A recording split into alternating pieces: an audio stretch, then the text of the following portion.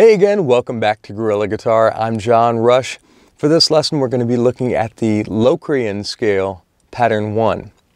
Locrian is a weird scale. It's not used very often, but it's still cool to know. It is kind of like the major scale starting on the 7th note of the major scale. So instead of hearing this sound,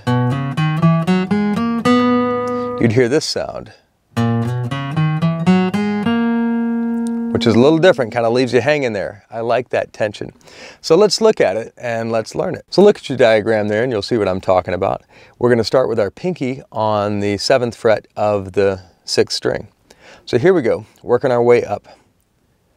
4, 1, 2, 4, 1, 2, 4, 1, 2, 4, 1, 2, 4, 1, 3.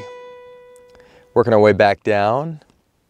3, 1, 4, 2, 1, 4, 2, 1, 4, 2, 1, 4, 2, 1, 4. It has that same kind of that darkness to it there. So anyway, practice that, get comfortable with it, and then when you're ready, we can move on. So again, for Gorilla Guitar, I'm John Rush, and I'll see you next time.